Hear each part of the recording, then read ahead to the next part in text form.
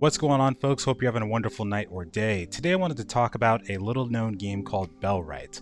It's a game being developed by a company called Donkey Crew, which if you're not familiar with them, they're actually the creators of a game called Last Oasis, which was quite popular a couple of years ago within the niche PvP sandbox gaming community. On top of being developed by them, it's actually published by a gaming studio called Snail Games USA, which is a quite popular company within the genre, mostly for their ties to games like Ark Survival Evolved. For me though, I go back all the way to knowing them from Age of Wushu and even games like Dark and Light. I've been wanting to talk about this game for a while because ever since it's popped up on my radar, it's one that I have been very interested in getting more involved in, especially because I don't see this type of game pop up all too often. I was following a couple of titles such as Robin Hood Sherwood Builders that was similar to this, but not capable of delivering quite the experience I'm looking for just yet. I've been looking for games that could kind of give the feeling of Medieval Dynasty and a mixture between that and games like Bannerlord. Mountain Blade, Bannerlord, Warband, all of them is always going to have a special place in my heart, but I feel like I've played it so much over the years, and even with modded content, that I'm just so burnt out on it, and I'm looking for something that feels pretty new. Not exactly in MMO form, because I know there's like the persistent online mod that they got for Bannerlord, and of course there's games like Anvil Empires that do offer similar experiences to that, but something in which I can get like a city builder experience, PvE, and be able to command and fight along and play alongside AI. Something like that is really up my alley for what I like to add to my roster. I would say Bellwright fits that description, but I know there has been some controversy around the whole Last Oasis game shutting down and the company focusing more on this game as a result. For me personally, there's not really any hard feelings there. Games can, just kind of go out of style. They're not always timeless. Sometimes I think they just pass their shelf life, and I don't think there's anything really wrong with that. But I don't want to speak on that too much because there could be other stuff involved in there that I'm not really too sure on. But today I do want to talk about this Bellwright game because I do think that in its current form and what they're trying to deliver, it's something that is worth showcasing.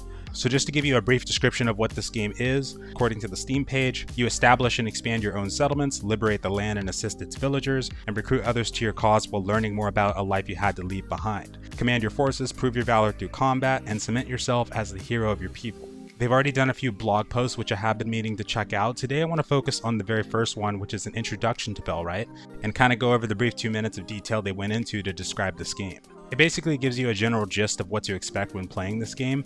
They say that Bellwright is an action RPG with directional combat, very similar to Last Oasis as you can see. Also games that will feel more familiar to you when you play this are probably like Mountain Blade, for example. You have the ability to build a settlement, recruit workers, establish an army, and do narrative quests throughout the land. The story takes place in the Middle Ages with a tyrannical queen that is aimed at taking control over the entire land. In doing so, they have subjugated many of the villages and nearby hamlets, and as a result, they are now being so heavily taxed that they're barely able to survive.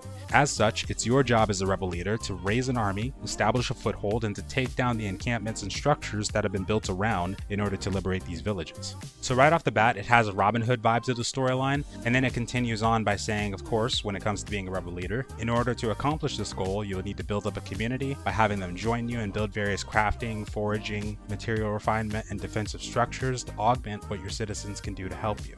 These citizens are fully simulated, which is my favorite part. I'm going to be putting to the test as much as I possibly can, and can assist you in doing things like hunting and gathering, producing items themselves, and specializing in unique skill sets. This is an open sandbox game where you can play how you want, whether it's fighting bandits, crafting, farming, or just doing quest lines. And just a couple of things I wanted to point out based on the footage that I was able to see a while back. There is an attribute system when it comes to the villagers that you're able to recruit, and I believe that your character has access to these as well. But it means that when you're looking through these different villages for people that you can bring to yours, you can be a little picky and have a little bit more freedom on who you're bringing into your village and making sure they're actually useful. My biggest hope for this game is that it is as freeform as they say. I would like the ability to go off the beaten path and start my own settlement, build up a giant army, and then maybe somewhere else in the world, maybe go to the Queen's Castle herself, take on another giant army and just have both of ours just duke it out. I think there's a lot of potential with this, maybe in the future, unless they've already got it planned. Even a full-on siege mode would be really nice to see. As far as the building goes, because I know there's going to be people curious about this, it's more of a modular building system, I think the correct word for it is.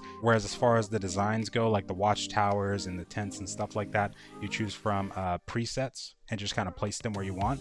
In the future, or there might already be in the game other buildings that are more designable in that regard. I'll try to find that out as time goes on, but as far as the baseline ones, you're going to be choosing for presets.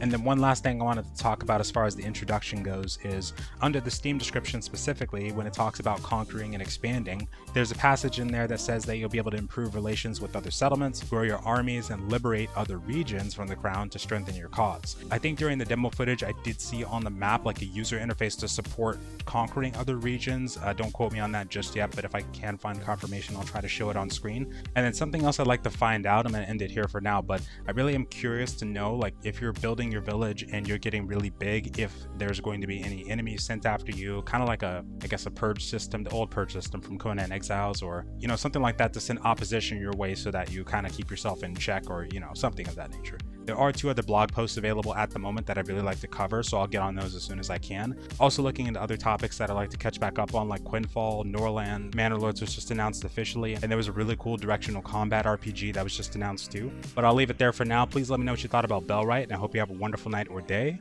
and I'll see you next time.